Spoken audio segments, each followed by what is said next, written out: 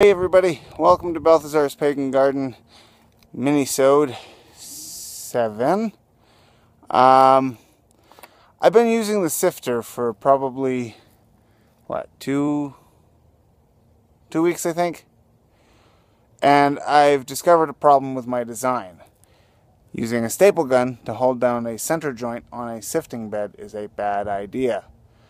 I'm sorry if I'm a little bit washed out. The sun is literally right there in my face. I love your warmth, grandfather, son, but sometimes your light's just a little too bright for me. Alright, let me take you over to the Sifter, show you what's going on with it, and then I'll show you how I'm going to fix it. Okay, so the Sifter seems to be pulling up in the middle. See? Right here. And stuff is falling down underneath.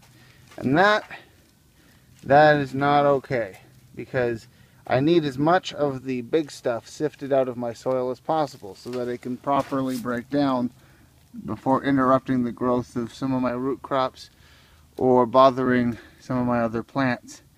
So here's what I'm going to do. I have some of this strap fastener left over from when I had to protect my cable equipment outside from my dog when he was younger.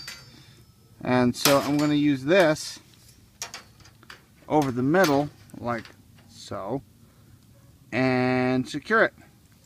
Now, there's going to be screws poking out of the bottom of that, so I'm going to have to cut those off, but I have tin snips, so hopefully the tin snips will do the job. If not, I'll find a way to cut them off so that they don't bother me. You know, if I go under there, I don't stab myself in the head. So let's get to doing this. I want to see if I can set you up so you can watch me put it together. If I can't, I'll be back when I'm done and I'll show you the result. There we go. I got the strap fastener down, and this screen isn't going anywhere. I do still have sharp pointy things sticking out of the bottom, but I'll deal with those later because I am now off to work. Alright. Thank you very much for watching another episode, a Minisode of Balthazar's Pagan Garden. And as always, happy growing.